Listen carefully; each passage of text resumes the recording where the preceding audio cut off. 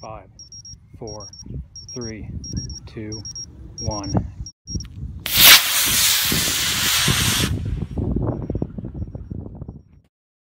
Okay, this is the first episode of my how-to series. We are building a reusable homemade model rocket.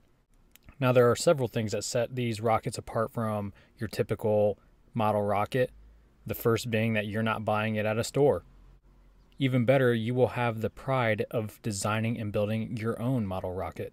Second is that you won't have to waste money on any sort of wadding or cotton balls or toilet paper to protect your parachutes from the exhaust of the burnout engine. Therefore, you can simply launch your rocket, pick it up when it's finished, reload it, put in a new engine, and launch it again until you're tired of it or it crashes because you made a mistake. But before you have the opportunity to crash your rocket, first you need to build it. And to do that, you need the supplies. And that's what we're going to go over in this first episode. Okay, the first thing you're going to need is a body tube. This is the main component of your rocket. I highly recommend you get one about the size of a paper towel tube like this one. It can be a little bit bigger like this one, but your rocket won't go as high. This is the one I'm actually going to be using. It's a little bit thicker. You also need one toilet paper tube. I actually recommend two, but these are the bare minimum essentials that you need for your rocket. You'll need a paper clip. You'll need two flathead pins. Normally I use these smaller nails, but make sure they're flatheads.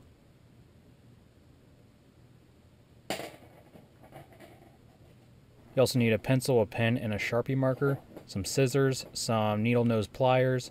A hot glue gun would be nice, but you definitely need super glue. Of course, you're going to need your rocket engine from the get-go. This one is a C65. You'll need a ruler, some sturdy cardboard, some fabric. I recommend either nylon or polyester. You'll need a drinking straw, a flat piece of balsa wood, some sandpaper, some kite string. This is actually elastic string. You also need some elastic cord.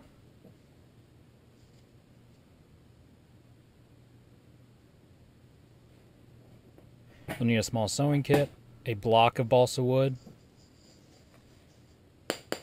not a block of regular wood or oak wood or anything hard like that. You need balsa wood, something that's easy to sand down. Trust me, if you get the wrong kind of wood, your arms are going to be sorry. And lastly, you'll need some spray paint and maybe some, finger paint or whatever kind of paint you want to work with to color your rocket all beautiful. Okay, I also listed out the supplies right here you need, so if you want to write it down, you can, or take screenshots or whatever. So again, this is the minimum stuff that you need. I'll be using a few additional things along the way, but, this is your journey. Do as you like. I'm guiding you through it, but just have a good time. That's what we're here for. As I said at the beginning of the clip, these rockets are different than other homemade rockets in that I design the interior of these. They don't deploy their recovery system like normal rockets do. We're not going to pollute. We're not going to waste our money on wadding. We're going to use a combustion piston type deployment system, and I'm going to modify it along the way and kind of help you decide how you want to modify yours. All right, so go get those supplies and then meet me back here for episode 2.